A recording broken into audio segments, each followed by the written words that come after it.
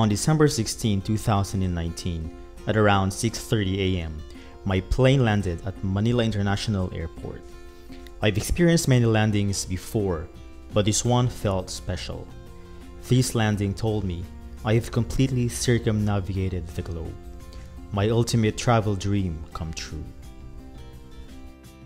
I departed Manila International Airport on November 8, 2019 via Cebu Pacific's Airbus 8330, my biggest Cebu Pacific Airlines ever.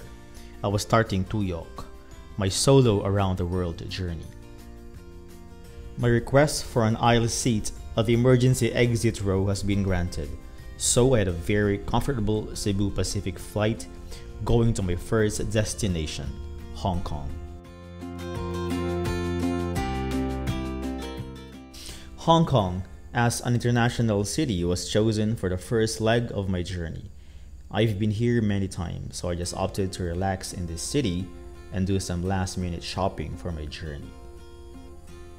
I visited Victoria Harbor on a Sunday morning, just before the sun rose. It was just me, a couple of joggers passing by, and a fisherman. It was peaceful. Then the sun rose and the place became magical. The next stop was Beijing, China. After a 4-hour flight via Hong Kong Airlines, I've landed on my second home. I always feel at home in this country after working here for 5 years. Thanks to its 72-hour free transit visa, I was able to go out of the airport, relax at a 4-star hotel, enjoyed a northern Chinese breakfast, then arranged my finances for the trip, as my ATM bank card is from China. I only use debit cards for my travels. I don't have and don't want to have a credit card.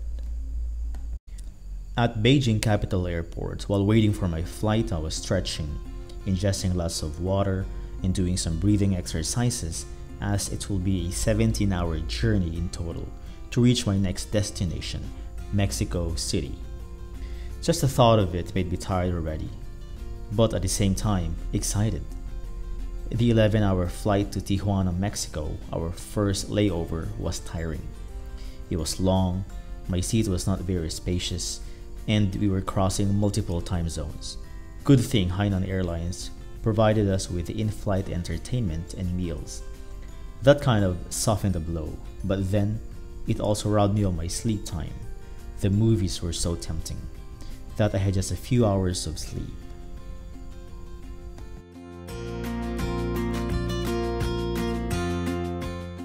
Arriving at Tijuana, a lot of questions were asked by the immigration officer. I was put on hold a bit, then was asked to go to their office for more questions, kind of like interrogation. I was asked to show some documents too. This was my first difficulty with bureaucrats on this journey. A quick pit stop at Tijuana Airport, then I was off again, bound for my final destination for this leg, Mexico City. The view from the plane was beautiful. The sun was setting, and the mountains, desert, and coastline of Mexico looked stunning.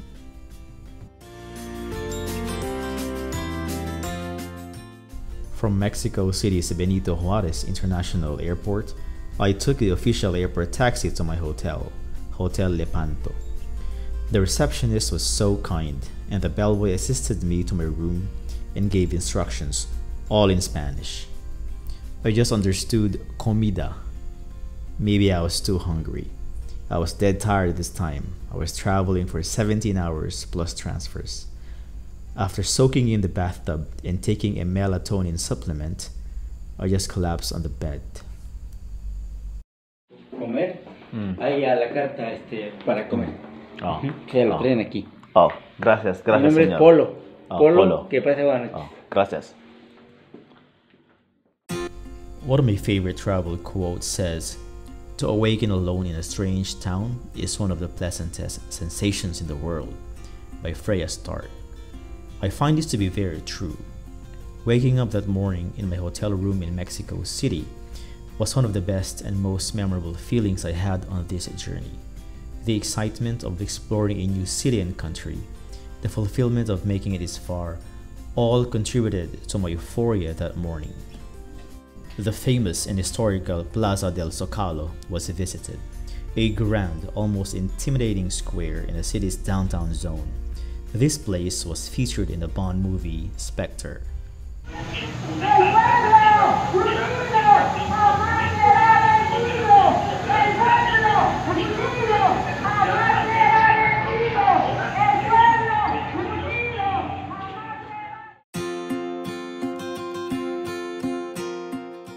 From Mexico City, I flew to Cancun, then took a bus ride to Piste, where my hotel was, Hotel Chichen Itza, a very nice, charming hotel owned by Maya Land, located near Chichen Itza archaeological site.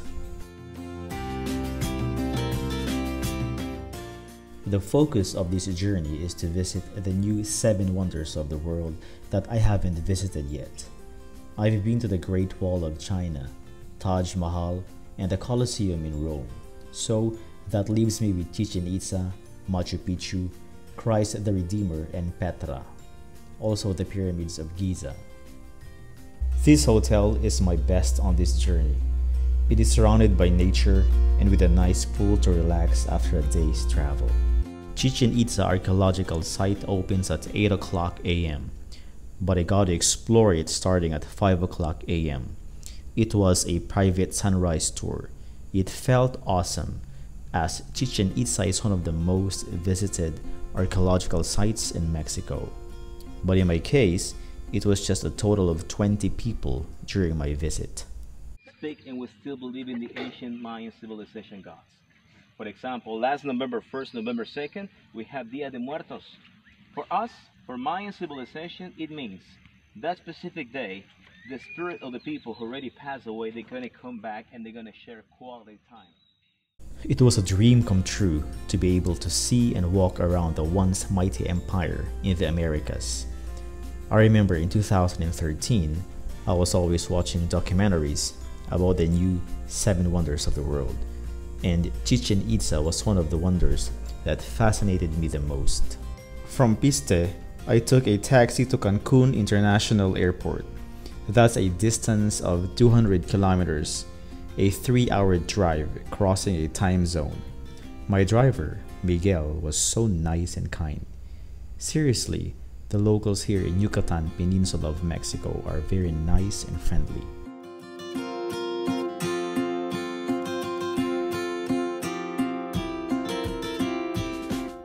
My plane landed at Jorge Chavez International Airport in Lima, Peru, marking my 4th visited continent. Peruvian breakfast was enjoyed the next day. Their sandwiches are really good. It was also in this city where I experienced my first scam. It was a taxi scam by someone who pretended to be a hotel staff. And I think it's part of the journey. Sometimes these not so desirable things happen, but we can learn from it and make us a better traveler.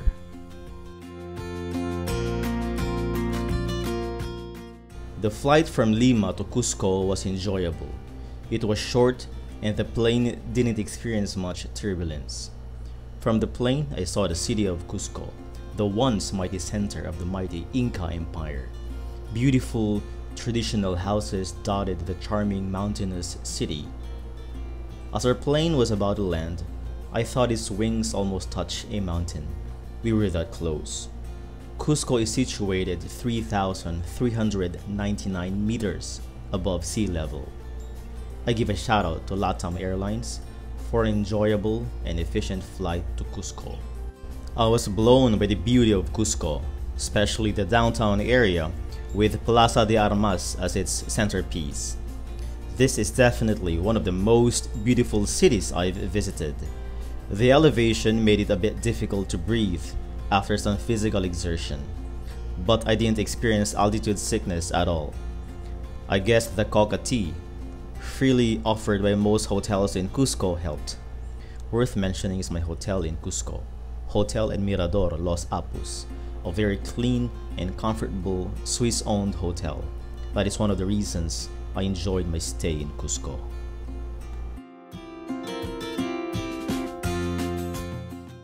The train to Machu Picchu town from Ollantaytambo, part of the Sacred Valley, is definitely part of the attraction of Machu Picchu. Its scenery along the way is spectacular. Beautiful mountains, waterfalls, valleys, and local life. And the train itself, though no match for the speed and efficiency of trains in China and Europe, is the most charming I've experienced.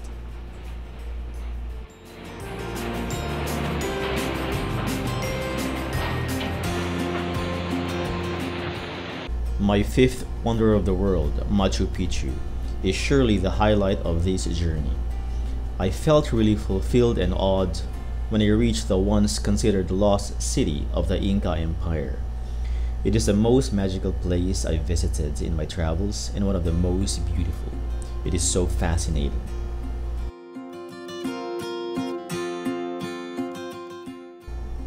From Cusco, Peru, I took LATAM Airlines, headed for Rio de Janeiro in Brazil, targeting what is supposed to be my sixth wonder of the world.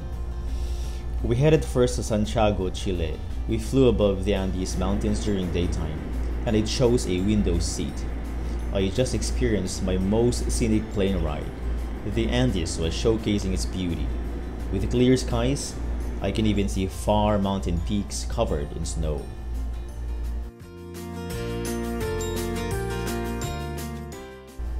Rio de Janeiro was the first disaster of this journey. With China's UnionPay as my ATM debit card, it didn't work in Brazil for some reason, despite the internet saying it will work there.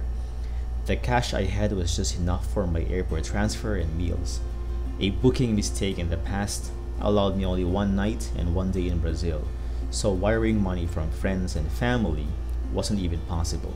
I felt devastated. I'm dying to visit Christ the Redeemer, and here I was, already in Rio de Janeiro, but can't go far from my hotel. Disastrous as it was, I didn't cry over spilled milk, but took it as a travel lesson, a lesson learned the hard way nevertheless. I just spent my day going to the gym, catching up with my fitness routine, and doing some laps in my hotel, Links Galio's infinity pool, surrounded by Brazilian vegetation. When I was going for lunch at the hotel's restaurant, the Brazilian national football team, Seleção, under 15, was there to have lunch as well. I was able to meet them and even talk to one of their coaches. Upon boarding my plane bound for Lisbon, Portugal, en route to Casablanca, Morocco, at Rio de Janeiro Galio International Airport, I was stopped by the airline ground staff at the boarding gate and asked me some questions. He checked a lot of things on his computer while I waited. Everyone was already on the plane except for me, and it was almost departure time. Then after 10 years, I was allowed to enter the plane. That was quite a scare. The flight to Lisbon, Portugal was my best flight. TOP Portugal did a great job in making sure we had a comfortable and enjoyable 9.5-hour flight.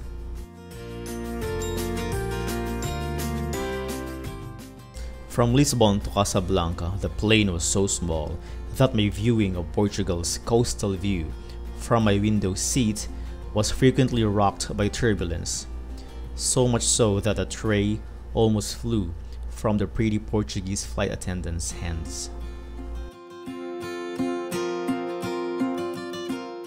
My plane landed on Casablanca, Morocco, making my first step on African soil. A 30-minute taxi ride to my hotel was followed by a long hibernation due to lack of sleep on my plane rides from Rio de Janeiro, blamed to the plane's in-flight entertainment. I took a train from Casablanca to a more interesting city, Marrakesh. The train snaked through the Moroccan desert. A first-class compartment is where I was, together with 3 French-speaking travelers.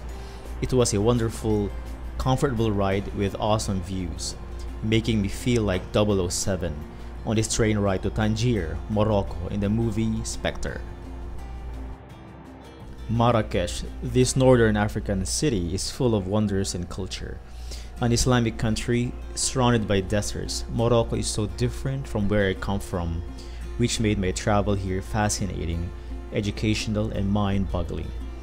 My day starts with a relaxation and chill at coffee shops, sipping either nus or some delicious Moroccan mint tea. I noticed that in coffee shops in Morocco, customers are mostly men. I did some research and found out that is because of their culture and some influence of religion.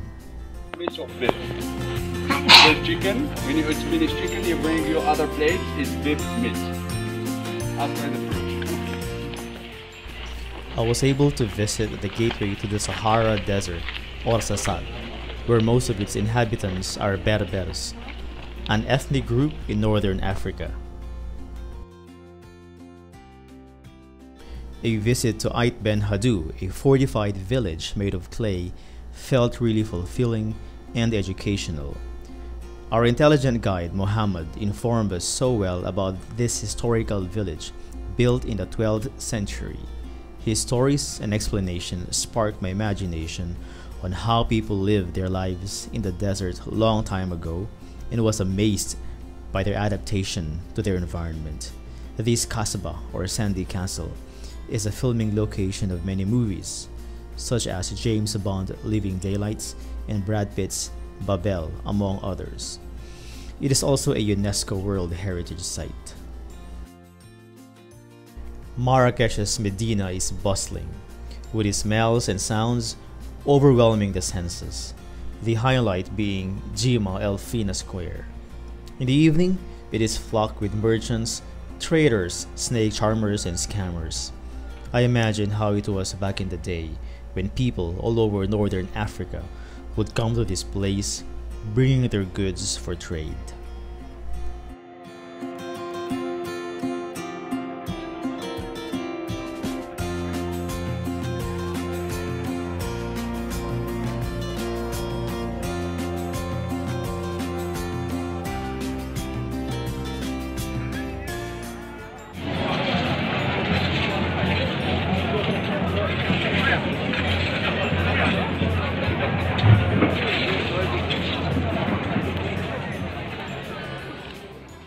From Marrakesh, I took Greece's flag carrier, Aegean Airlines, and crossed the Sahara Desert all the way to the Mediterranean Sea for a pit stop in Athens, Greece, then finally landed where Jesus walked 2,000 years ago.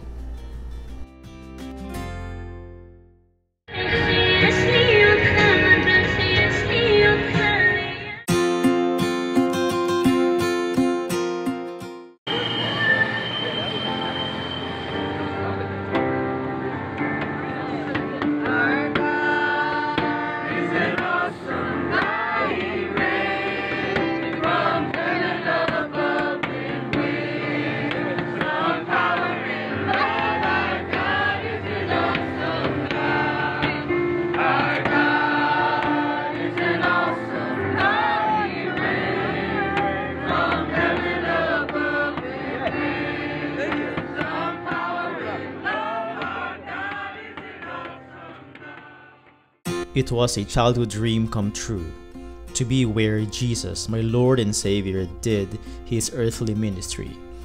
The wall of the temple of Herod, the road where he trod, the people that he dealt with, and the tomb where he was laid.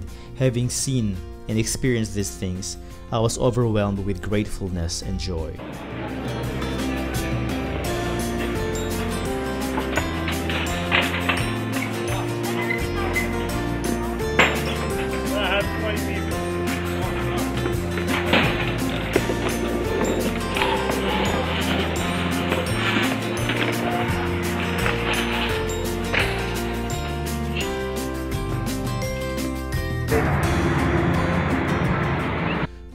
When I was meditating, contemplating, and reflecting at his tomb, somewhere in the garden, a group of Protestant Christians started worshiping and singing "Because He Lives" by Bill Gaither.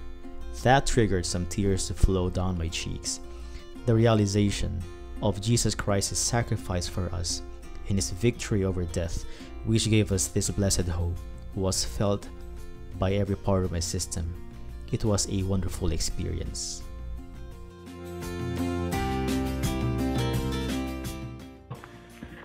Nablus. Is it Nablus or Nablas? Nablus. Nablus.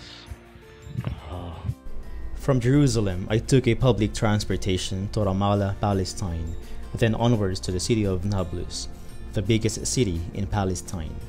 My friend, who is a local of that place, let me stay in her beautiful house, showed me around, and we tried different Palestinian cuisines.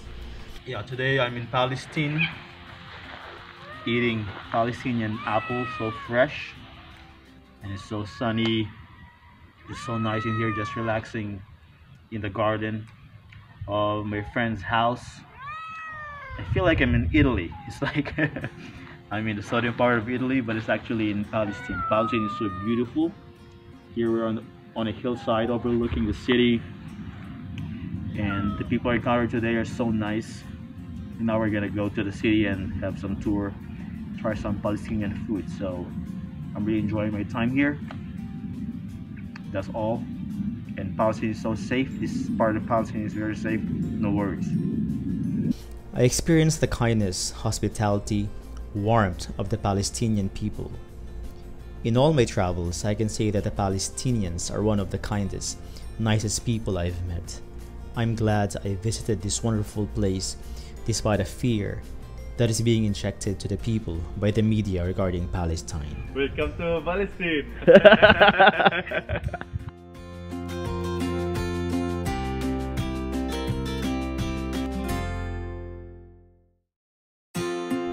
After some time in the Americas, Northern Africa, and the Middle East, I landed in Southeast Asia. I felt at home.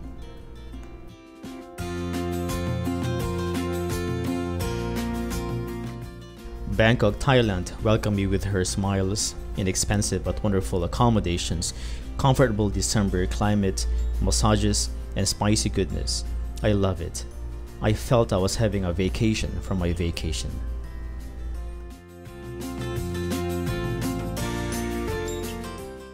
A road trip to Chonburi province with my cousins enabled me to relax on the white sand beach along the Gulf of Thailand, surrounded by lush vegetation and monkeys.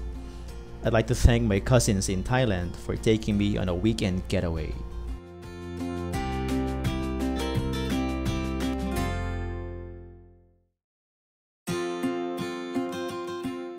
Singapore was a big surprise.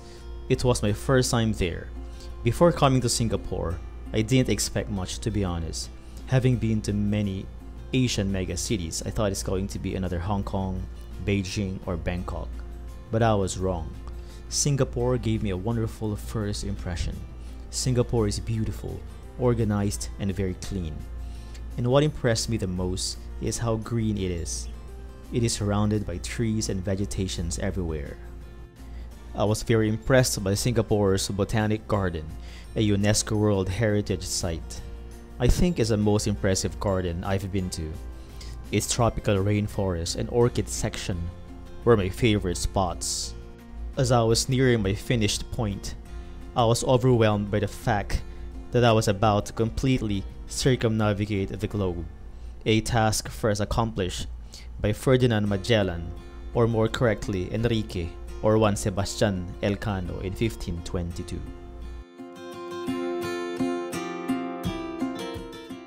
After a few days in Kota Kinabalu, Malaysia, a thriving city surrounded by rainforests in Borneo, I was on my way to the airport via Grab after a shiatsu massage at a city center. It would be my final of the total 18 flights on this journey.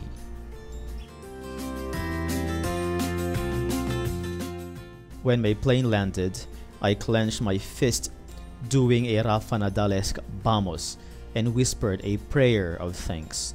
Tuyok is done. In 1 month and 9 days, I have flown 52,187 kilometers, or 32,819 miles, and was able to circumnavigate the globe, a feat I thought can only happen in my dreams. Praise God for this travel opportunity.